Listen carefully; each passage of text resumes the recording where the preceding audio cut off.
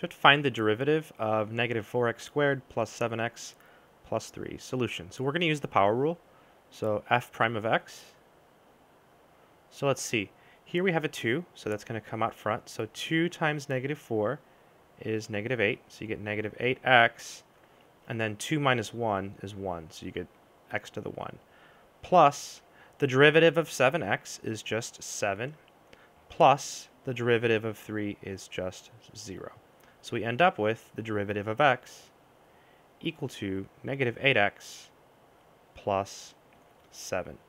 And that's it. Now you can use the power rule to find the derivative of 7x, but a better way to think about it is 7x is a straight line, and recall that straight lines can be written as mx plus b.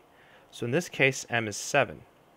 So the slope of the line y equals 7x is 7.